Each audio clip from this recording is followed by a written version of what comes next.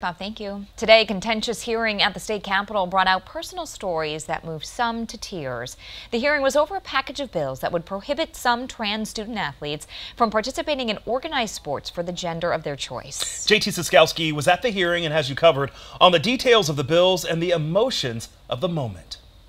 When Amy Wall still identified as a man, she lost her wife. Then she realized she was trans. But I was terrified of telling my kids because they had lost their mother 3 years before. And like, what happens if they, it may hurt them even more. But they took to it and they call me mom, and they've just been really great to me. Hers was just one of many stories shared by trans women at Wednesday's hearing of bills before the Senate Committee on Mental Health, Substance Abuse Prevention, Children, and Families. The bills would make schools, universities, and colleges label their organized sports as either male, female, or both. They would also ban people assigned the male gender at birth from participating in female-only sports regardless of their current gender identity. Because there's a lot of things on the national level of trans people being excluded, being told that we're not welcome, being told that we're not real. Those speaking against the bills see them as part of a larger assault on trans rights. And there's a lot of trying to exclude us from public spaces, and excluding us from sports is part of that. The people speaking against the bill who sat at this testimony table delivered personal story after personal story.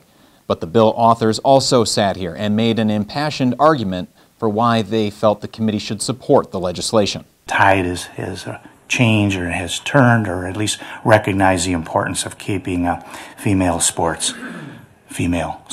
But for the advocates and transgender people like Wall who spoke, this is a fight about preserving their sense of self.